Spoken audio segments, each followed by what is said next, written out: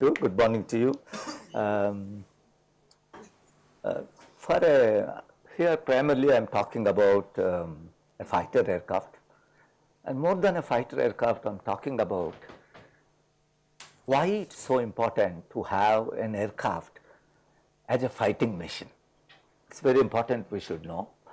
And what is it that makes an aircraft such a dominant figure in the wars? Okay, that is the thing. So let me start with my first slide with war and technology. Okay, whether we like it or not, if we have to protect ourselves, protect the country, protect your borders, you should be prepared for war so that you don't have a war. Okay, if you are not prepared, there will be enough fellows to attack you, but they know you are powerful, you are strong, they won't attack you. So you will have a peaceful life. So you want to have peace, you must be strong. In ability to conduct a war, you must be there. Okay. Now, what is it that shaped the war? It is technology. Basically, it is technology which has done that. They have been always linked together, war and technology. Let us say for a while there was no technology, there would have been no war at all. Because maximum he would have done is he would have lifted a stone and thrown on the other fellow. Because there is no technology other than lifting the stone, nothing else would have been there. So technology is the one which has really shaped the war. See, the weapons have always helped to determine the tactics of war, how you want to fight war, how you want to do that. And tactics in turn help determine organization, operation, logistics, commands and control systems. The quest for technological superiority is eternal. In fact, the country which is supreme in technology, it has two other things. It is also a rich country and also that is the country which has superior fighting capability. So you are afraid of reaching him because you know he has technology. So it is the technology which strengthens you, you enhance your offensive and defensive capabilities, security and your wealth generation. Okay, that is the kind of thing. So new weapons such as artillery, ships, tanks, submarines and aircraft have changed the course of war. Now, among these things, the front-ranking weapon system, aircraft had the biggest impact on the military operations and the outcome of the war. Now, the whole world it is acknowledged that all military and strategic thinkers and planners that war is not winnable unless one has air superiority. We will talk about air superiority a little later, but if you have no capability in air war weapon, there's no way you can win the war. Okay, that is the thing. Now, there are different grades of this air power. The first, if you see this, actually aircrafts were used as weapons only Second World War. First World War they were using more like a reconnaissance, going around and all that kind of thing. But Second World War, it is a major. If you go through some old war movies and all that, you can see it has played massive role. Okay, but after the Second World War, air became the dominant force. In Second World War, he was supporting the army, navy and every fellow. But after the Second World War, it is there. I just gave some examples here. In the post-Second War, the role of air increased by leaps and bounds. Now acknowledged world over by all, this is what I mentioned, no nation enjoying air superiority ever lost a war by force of enemy arms. Just none. So that is the crucial role it has. Now, what is the first topmost grade? They call it as air supremacy. It is a position in war where one side holds complete control of air warfare, air power or opposing forces. It is defined as the degree of air superiority wherein the opposing air force is incapable of effective interference. It just can't do anything. Well, I'll give you a few examples to drill down that point. Okay. And air superiority is the next level, where a side is more favorable position than the opponent. It defined as what you call the degree of dominance in air that permits the conduct of operation by one side and related land, sea and air forces, and given time and place without prohibitive interference by opposing forces. The first one is absolutely supreme. Here he has a dominant position. Okay, he has a air parity is the lowest level, where a side holds control of skies above friendly. You are able to control your own territory. You are able to, but you are not able to control the enemy's territory. That is the basic point. This is called parity. He is taking care of his troops, you are taking care of your people. This is the kind of what you call parity. Air superiority is you not only are protecting your troops, you are also able to penetrate into the opponent's area and controlling that portion. Supremacy is that fellow is down. Okay, that is the kind of. It's important you understand this point. Now, if you see the Gulf War of 1991, the coalition force led by USA, they decimate Iraq by using only air power. The total operation they lost only 2 soldiers, that's all. But afterwards, once they entered into the Iraq, they lost 1,000 fellows. But during they only lost 2 fellows. Okay. Then Kosovo campaign again there, the US again won the war. Afghan war, you know what is happening. Let us back home. There were if Kargil war, what happened? The opponent was on the top of a hill. The army was sitting. Our fellows were trying to go up, and they just couldn't. There was a stalemate for months. Then a fighter aircraft with precision weapons went and hit the area. Then that whole place was destroyed. Then it was only a question of one day where the Indian army could take over. Until they used this fighter aircraft with precision weapons, India was at a great disadvantage. They just couldn't do anything. That changed the total, what you call, face of the war. I want you, I don't know how many of you are there. 1971, there was a war where India fought with our friend the Pakistan. There is the East Pakistan and West Pakistan, okay? And the East Pakistan today now it is called the Bangladesh. In matter of maybe 2 days, the complete air power and surface to air missile, everything was destroyed. They had nothing, okay? So our Air Force was taking transport aircraft with bombs and dumping bombs on them. Even transport aircraft, because there is nothing to oppose them. There is nothing to surface as weapons which can destroy. There are no aircraft which are. That is what you call as air supremacy. But when it came to western side, okay, I would say, but nobody will admit it, it was more like air parity. I think we are all holding operation. They were able to, and we might have shot some aircraft, they must have shot some of our aircraft, but more or less in the same condition. Okay. 1965, the previous war, okay, it was a more like parity there. In 1962, the war we fought with China never used any air power. So you know what happened. If you read the history, what you will see that. So you can see the gradually what happened to India. So as now you can see that the role of air power, even in our own context, is increasing by leaps and bounds. Okay. Now let us say, before I say what this air power is, there are different types of aircraft which are used in this air power. Number one, what you call is an attack aircraft. This attack aircraft or strike aircraft is a class of designed to attack targets on ground and sea.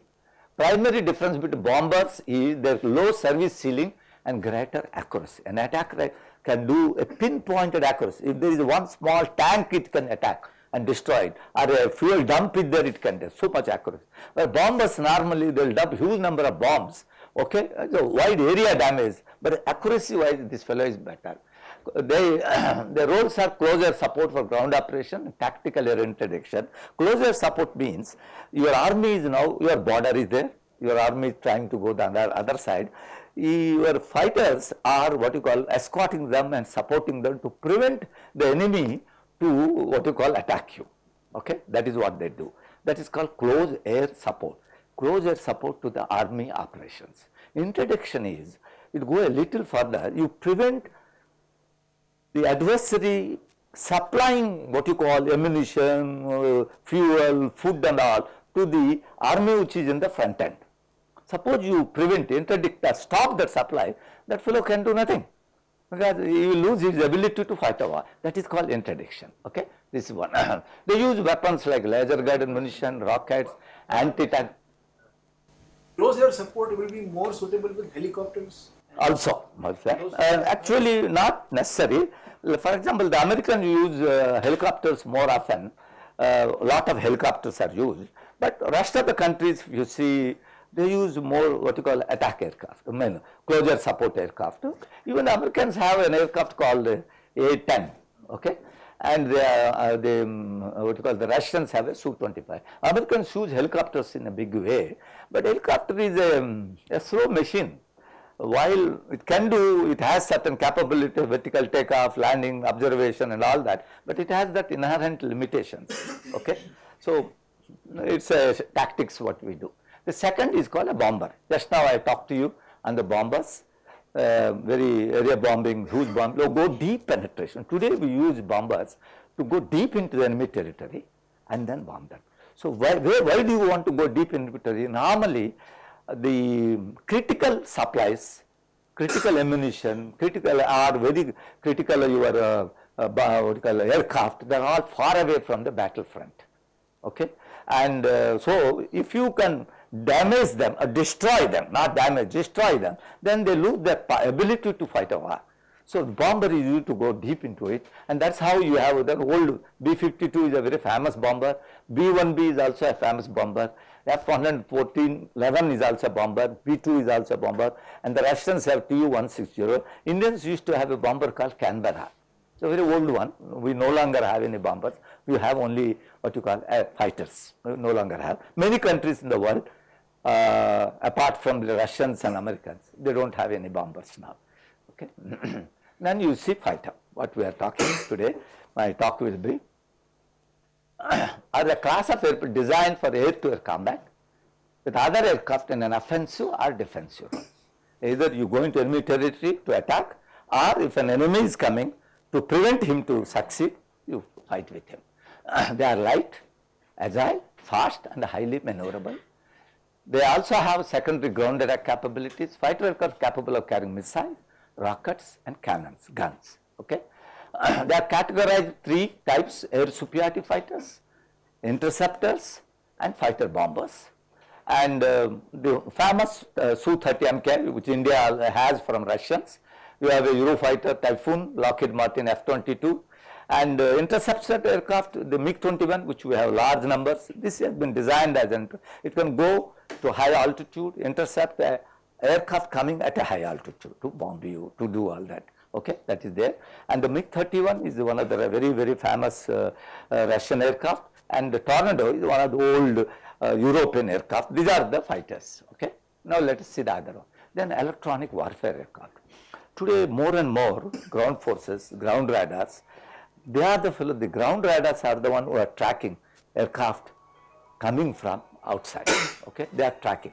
If I can disable this ground radar, then they can't track you. If you, that is a very critical function which needs to be done. So this fellow, what he does, the electronic warfare aircraft, that fellow will jam the ground system. And once it is jammed, you are like a blind person, you are sitting there, you can't do anything. You are blind if your radar is blinded. So that is the type. It's a highly specialized kind of aircraft. And another bigger fellow which is placing is called airborne early warning and control systems.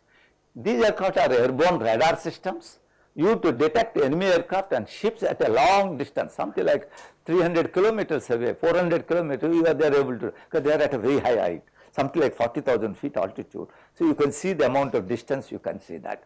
They also control and coordinate air operation. That fellow is like a command center up and above. Okay, from there they can control the whole area. They can even control the operations, tactics, and all that kind of thing they can do. They have a very important thing, are called identification friend or foe. What happens? There are fighters. They all look alike. They from a distance. How do you know that fighter is a friend or a foe? Okay, so they have these. They are another type of radars who will be able to send a message And if the message comes back in the way you are thinking, then he is a friend. If it is not so, that means he is an enemy. Okay? Then you can shoot him. That is the point. They are operate at a very high altitude for a long period. They can operate for 12 hours, 14 hours, 16 hours, 18 hours, like that they can stay there. Okay? That is the thing. A big E3, very famous one. This is fitted on and this Illusion 76 is what India also has got. Some new early warning aircrafts are being developed in India and they are getting operational. Then of course transport aircraft, you all know that. You need to take troops, you need to take supplies, you need to carry tanks, you have to carry guns, you have to carry all these things. You need a transport. But also a transport aircraft is modified to be a tanker, a flying fuel tanker. So a fighter aircraft, you know, they can't endure for too long. A tanker goes, refuels it, and thereby you continue the operation. Okay, so it's an important role it is playing. And also, as I was mentioning to you, as India has done in the erstwhile East Pakistan, they carry the bombs and they dump them on the enemy territory when there is no opposition. Okay, that's what also people have been using. Now you have multi-role combat aircraft. The thing is, I talked about air superiority fighter, I talked about attack aircraft, I talked about interceptor aircraft and all. Initially, they were all different types of aircraft. There are an attack aircraft is different, the interceptor is different, and a combat aircraft different, and also wide varieties of aircrafts were being developed and all. Then came the concept of what you call a multi-role aircraft, whereby it is doing a ground attack, and suddenly he finds an enemy aircraft coming.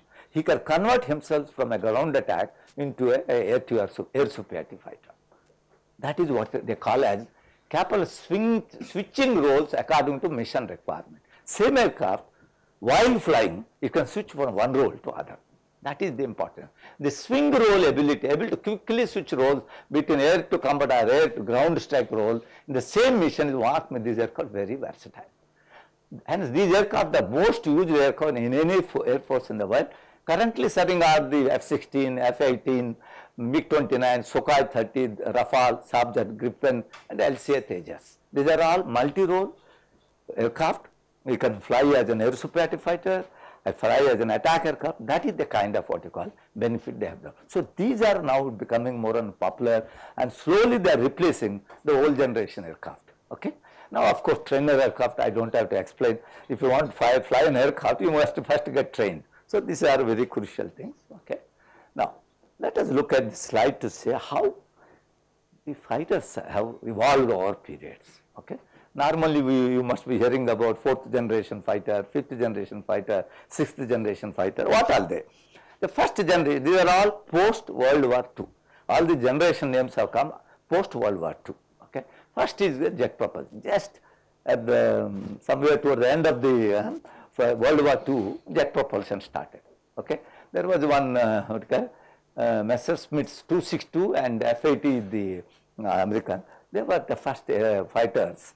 They have been designed with a propulsion or jet propulsion. They are subsonic aircraft, lower speeds, okay, but higher than the other ones. Then came generation 2, they had swept wings. So range only radar, the radar is able to detect the range only infrared missiles, okay. Then the famous among these are the MiG-15 and F-86. MiG, in fact, in the Vietnam War, these aircrafts were used in Vietnam War. Initially F-16 was not there, they had F-104 and all that. So the MiG-15 was able to maneuver, was able to fight, combat and all, so much so, the Americans have lost their aircraft heavily. Then they brought this F-86, then it became parity, okay, that is what, this is Gen 3 supersonic. Saber jets. Saber jet, F-86 is the Saber jet, that is the thing. Supersonic speed, pulse radar, able to shoot a target beyond visual range, they call the Century series, F-105, F-14, they are all the kind. These are all supersonic fighters, okay, these are all supersonic fighters. India tried to build an aircraft of generation 3, what we call as a HF-24, but basically it was a generation 2 aircraft, then Gen 2 aircraft only. Then came generation 4. This is pulse Doppler radar, high maneuverability. Yeah, look, there is a question. What is pulse Pulse Doppler, see, Doppler, principle of Doppler, they send pulses and then they will be able to detect position and the speed of the other aircraft. Okay, that is what the pulse Doppler concept is. They will be able to know even the size of the aircraft, type of the aircraft, the speed of the aircraft and the location of the aircraft. Important thing is you should know the speed and location, thereby you would be able to know how much time is available before he reaches you or you have to reach him. Okay, now this is a crucial fellow. Previously only a ranger, only a radar, that means I only know the distance.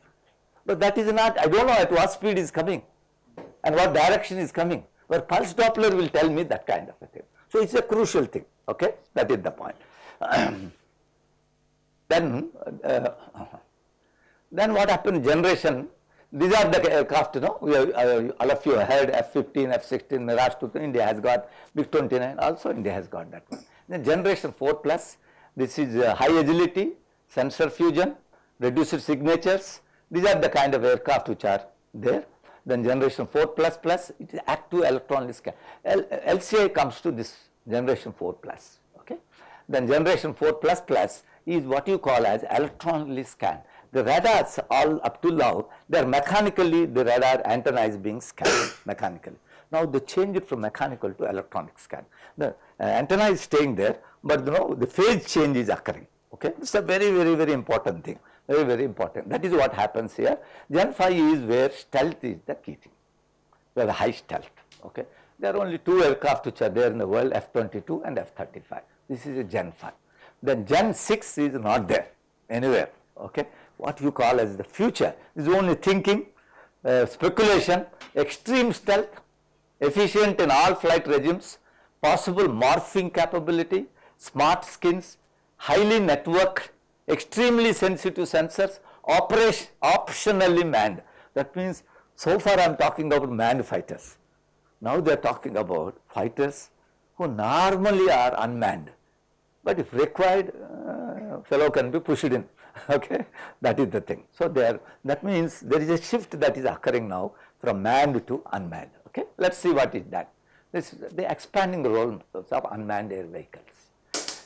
While manned aircrafts have played decisive role in the count of war, there is a definite shift to unmanned aircraft today. Unmanned air vehicles have experienced exponential growth in recent history all over the world. Dull, dirty and dangerous missions are most suitable for UAVs.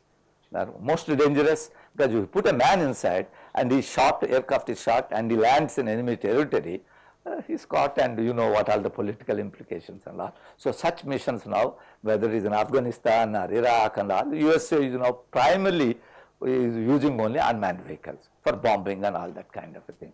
This advantage is the size of the aircraft is not constrained by life support element and size of the person. Okay? There is advantage. And also the size is coming down. Even a soldier can carry a micro air vehicle and he can launch it. They have small weapons, very small missiles, very small weapons and they can do it. It is like a backpack you are carrying. You have a backpack aircraft to that level, or you have an aircraft which can stay in the air for days. But there is no man, nothing to worry, you don't have to go to toilet, nothing is required, it's a toilet free, food free, toilet free, everything, because that fellow you can do it on the ground. Okay, that is the great advantage you have. So slowly you can see that there is a change that is occurring. Now lots of different varieties of unmanned air vehicles are now coming. We have tactical aircraft, short range, they are operational. I think India has one aircraft called Nishant. It's about 4 hours of operation, primarily reconnaissance and all that, surveillance, reconnaissance, it does that.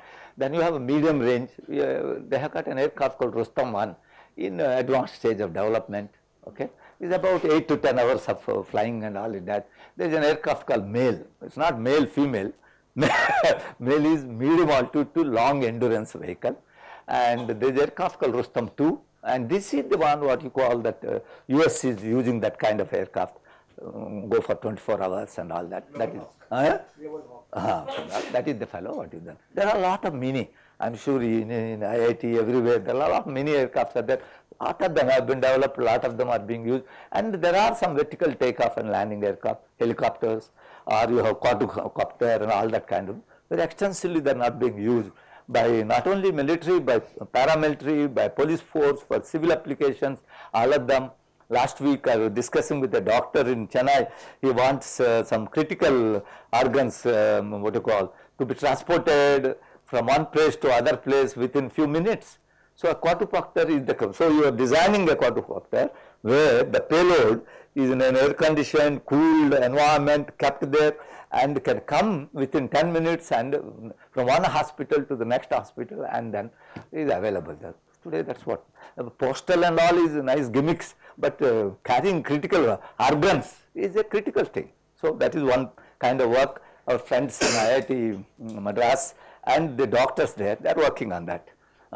So strike aircraft, that's what I mentioned, they are able to carry weapons and targets. Now surface to air, the army or the navy, all of them have to learn how to home the missiles, how to home their guns, how to, so you need a target fellow, okay, and you do target practice on that. So these are the targets which are used. We have some in India for that. So, and micro air vehicles, very small, I told backpack you can carry. These are all micro air vehicles, okay. They are then nano, much smaller, 300 grams, small size, okay. Another very important I thought I must mention to you is called unmanned combat air vehicle. There is no man there, but they can do combat, and they can fight a war, they can drop weapons. Nowhere in the world it is available, but lot of countries are working, including India, okay. You are trying to develop an unmanned fighter as a successor to LCA and all. We are working in that kind. It's a very, very important technology, and there are also high altitude, long endurance vehicles. Like 1 week you want the aircraft to stay, unmanned air vehicle, solar powered, okay, with the battery, solar powered, and a lot of work is going on. Again, there is nothing operational yet, but hell of a lot of work is going on all over the world. So you can see there is a range of aircraft, unmanned air vehicles are coming up. So the prediction is in next 10 years, maybe 50% of the fighting forces will be unmanned. So that is the kind of things it is. So if you see that, so one question. In your previous slide, there is one column called BLOS. Beyond line of sight. See, line of sight is what I can see. Beyond line of sight is beyond what I see. That means you have a short range missile, I can see, gun I can see, but long range missile is there, is beyond line of sight. That is what is there. Beyond line of sight missiles are bigger. Smaller vehicles cannot carry, but big ones can do that. That is. So this gives an idea about operational ones, payload capability in pounds and endurance. The very, very small one, mini fellows are here. There is one Indian Eagle, Pushpak and all those things are there. I think Pushpak is the one, I think Pune Farm or so they have done that. Indian Eagle is done by NAL and all those kind of things here. There is a second bigger, what you call, higher endurance, higher payload. There are two vehicles, Nishant and Rustam 1. Okay, both are developed by ADE, they are there. Then still higher levels, you have Rustam 2, these are the kind. They are all operational fellows, these are under development. But there is still big, like Global Hawk you are talking, their endurance levels is much higher, much higher. We don't have anything near that. There is a need to develop something in that direction, okay. This is an area to look at. Now, one important technology critical for war fighting is what you call get connected, share information, achieve net-centric operations. No warrior fights now alone. Earlier, Bravado, he is a skilled fellow, he fought a one-to-one fighting and all. No. Now, whole system, every fighter aircraft, every ground center, every unmanned air vehicle, every helicopter, all are interconnected with each other. With I will show you what you call airborne early warning system. Okay, they are all interconnected, so that information flow is available to all the people, and the decision is taken with knowledge and information available. But the problem there is net is now under attack. You have a cyber security problem. How do you develop what you call the software with the security element added to it? And the moment I make it highly secure, the bandwidth increases. Okay. You have seen sometimes your radio control for small noise, what you call interference come, that fellow is out. Imagine you are fighting a war. This is a major problem in this net centricity. And second thing is Army, Air Force, Navy, they all have developed over hundreds of years. Each works in isolation from the other. How to make them work together? It's a challenge, not in India, anywhere in the world. So that is a challenge. But this seems to be the only way you can win a war. Okay. So what it means is we are talking of integrated, interoperable between platforms, joint operations, collision forces, worldwide networks, secure, owned and leased, operational locations could be anywhere. This is the kind of a scenario what you are talking. So this is what is the future that we are working on. Now, having given this introduction, let me now tell you what are these. What? Question. How do you secure during the joint missions? Like you are doing the joint practice missions. That is where the secure codes are there. The whole, all your codes are. Now, we have a security embedded into it, and only other side when he knows what all the, what you call the codes, he only will be able to operate. Otherwise, or he has to learn how to unscramble, what you call scrambling and unscrambling. You know, whenever there is a message, I scramble first. That means I made coded it. The other side, he has the way to unscramble it and read it. The scrambling and unscrambling, that is what is the kind of a technology you have to bring in. Okay. Joint missions, like the that is what they do. Just about in near real time, this goes through all the friendly forces. So they have now that code. Okay, with that they will be able to unscramble the message. So this is another major problem. Okay, it is a good question. That means I have no good answer for it. Okay, this is how the real. Suppose the other fellow has learned your code for unscrambling, you have lost it. Okay, this is the problem. While net centricity is such a wonderful thing, but how do you? That's why some air forces or some armies and all, they are a little bit worried about how this will be protect the secrecy of that codes. Okay, that is the problem. Now, let us look at now the requirements. What are the kind of things we are talking? You see now under what conditions the fighting is going to take place. See what you call develop scenarios, military goals, what are the targets, what are the threats, what are the air bases and what is the environment. All this you should know. You have to, so that means military intelligence is an extremely important part of your war. Then you develop scenarios, not only today's intelligence, you have to now extrapolate for next 10 years, 15 years, what is going to be the kind of thing, including that adversary's industrial capability, technological capability, what supplier capability, where he is getting, what he is doing, that is the kind of scenarios you have to develop. Then formulate system concepts from the preliminary requirements. Then what you do a desired system character, conceptual design and aircraft sizing. If you have to have this kind of scenario, what kind of aircraft, what kind of weapon system it is, you do an aircraft sizing. Then you do what you call, if I have this kind of a baseline aircraft, what is the effectiveness it is there? An effectiveness analysis has to be done. Am I now having certain edge over the adversary or not? It's an effective analysis. Then with that, it's an iteration you do. Then you come to a stage where you say, if this is the next 15 years, the adversary is going to have this capability.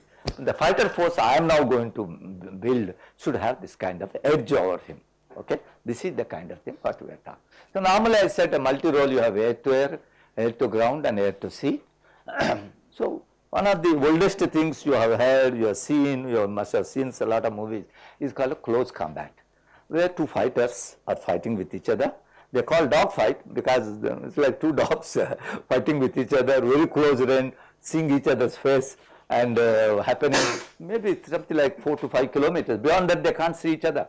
Okay, within 3 nautical miles, what we call it. So that is the kind of thing. In fact, this is the trace of one such thing. Okay, this is how olden days, Second World War, after Second World War, during Vietnam War, Korean War, and all that. This and 1965. War of India and Pakistan, this is what the dogfights are, very common things. We had one very wonderful small aircraft called NAT, and they had an aircraft called F-86. Okay, there used to be war. NAT is a very small aircraft. Other fellow can't see this fellow.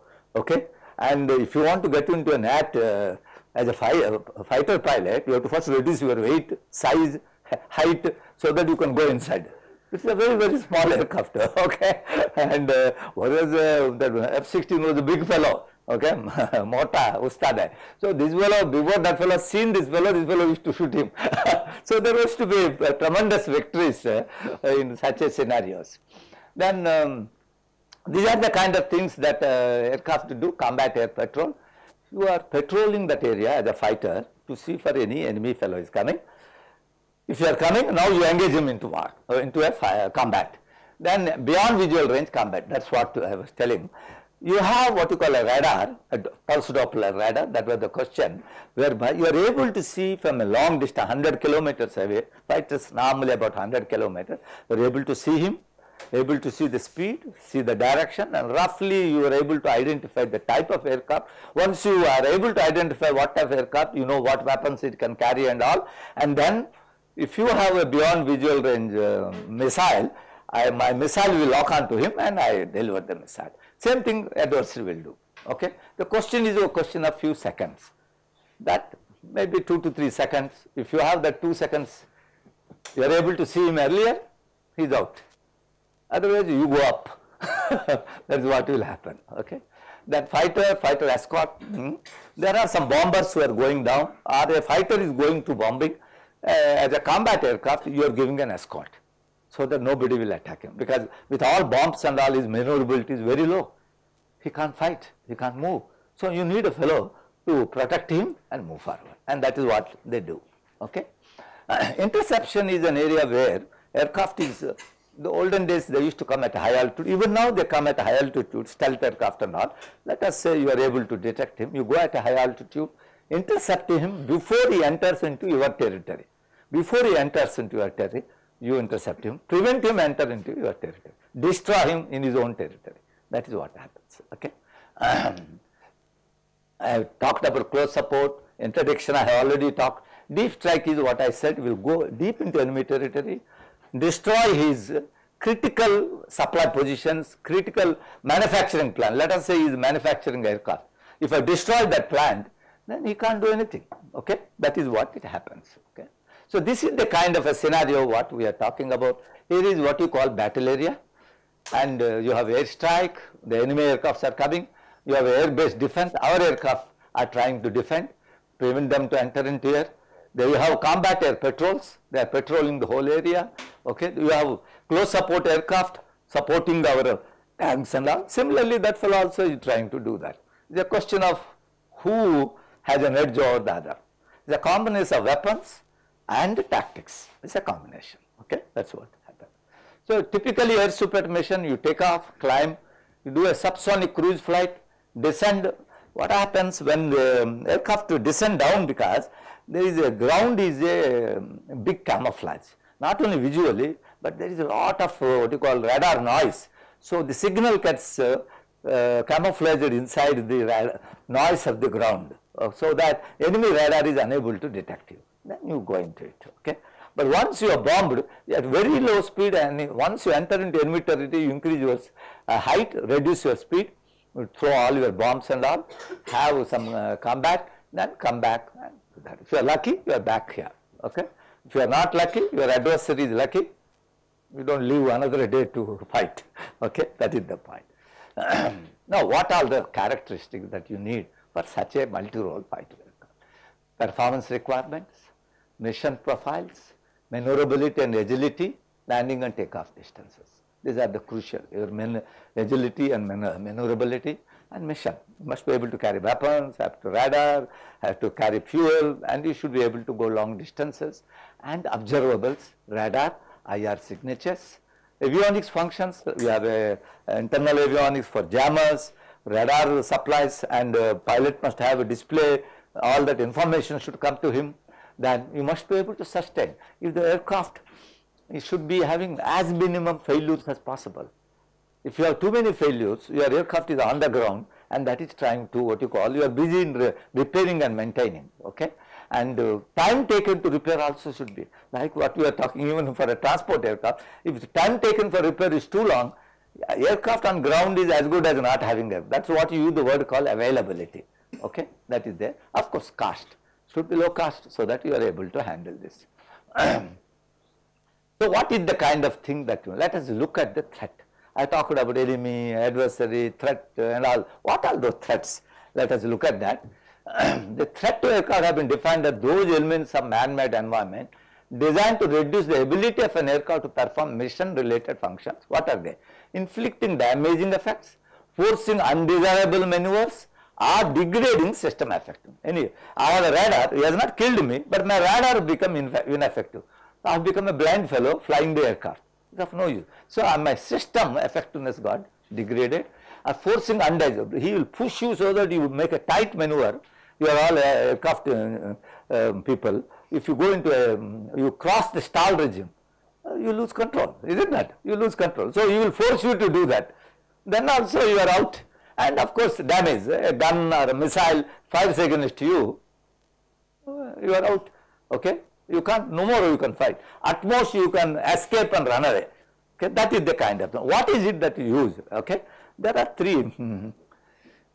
What are they? One is types of what you call threats are what you call non-terminal and terminal. What are non-terminal threat?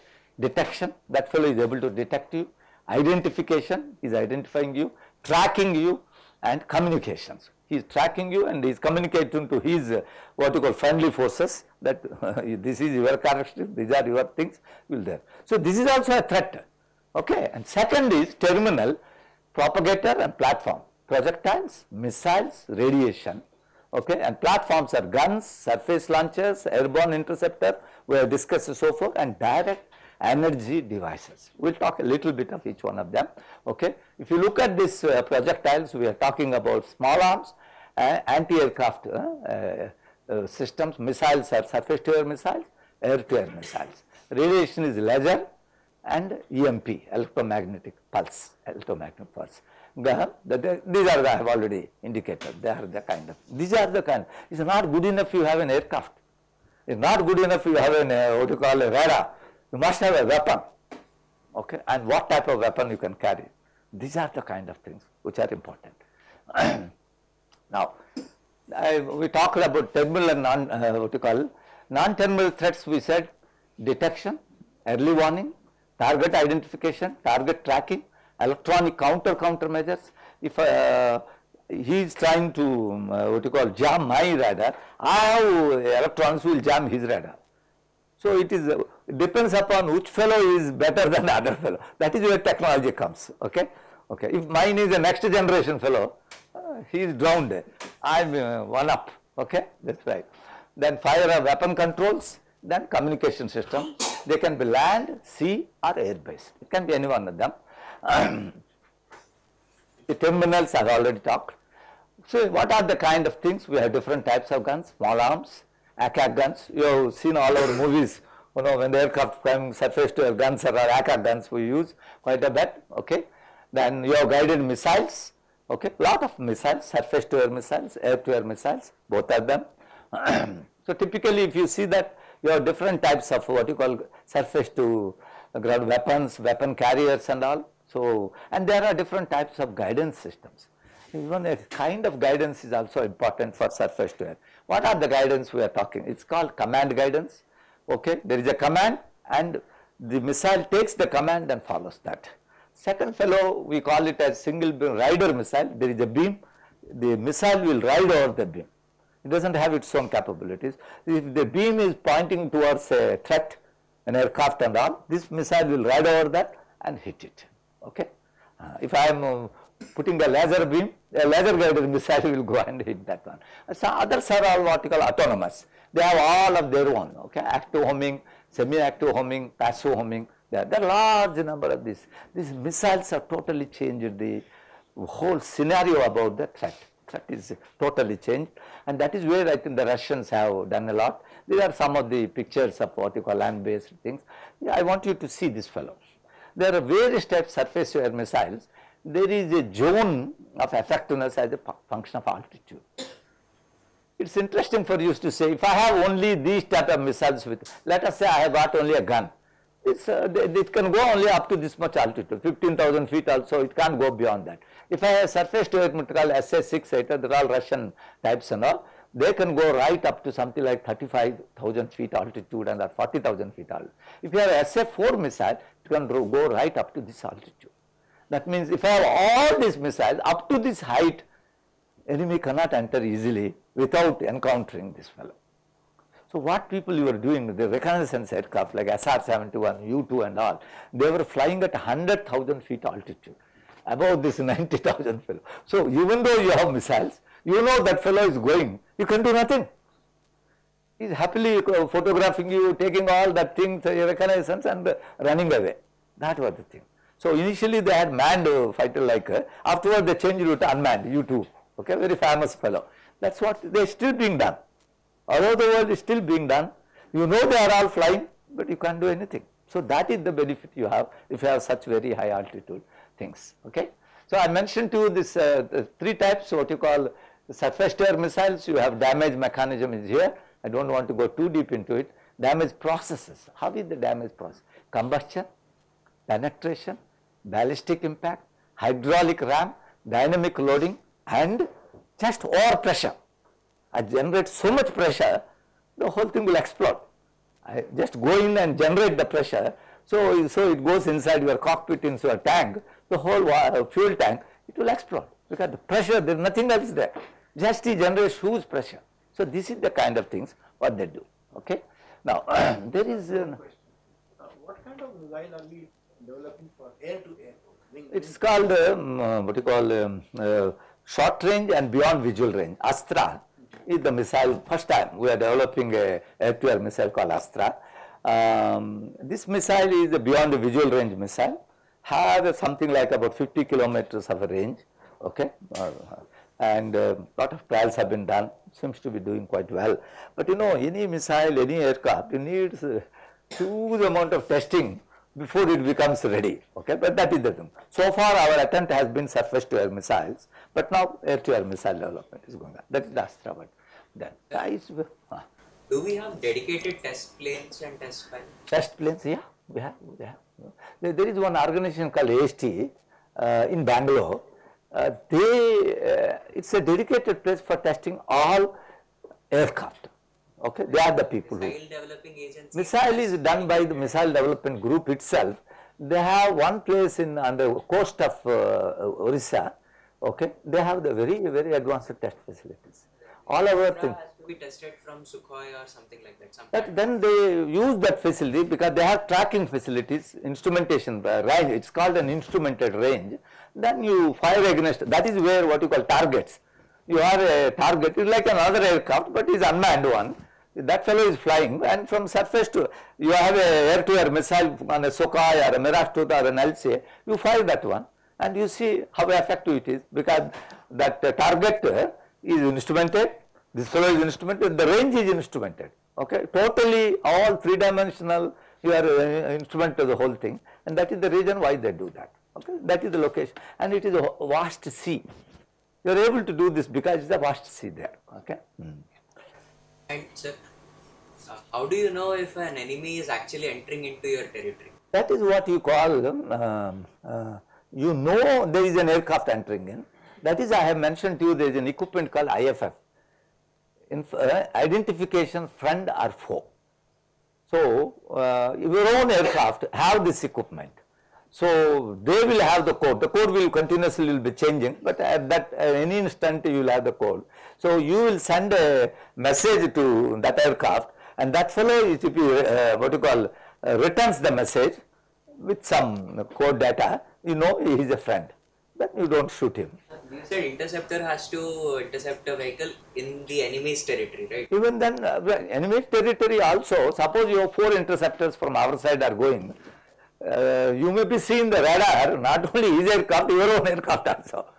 Okay, there are 4. It's not one aircraft normally doesn't go. Minimum of 2, sometimes 4. So then your radar sees all aircraft. Radar doesn't know is enemy or friend. Okay. So this IFF is the one which will tell you is enemy or friend.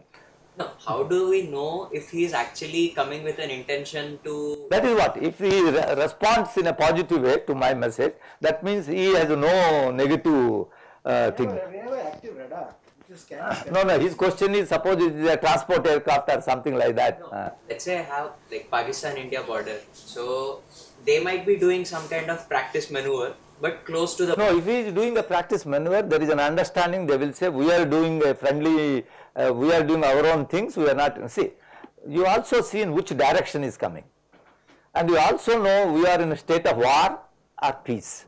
So all these are information. Okay, that is right. Okay, but sometimes we make mistakes. Recently, Ukraine versus Russia, I am feeling the Russian or supported forces have fired a missile against a Malaysian aircraft.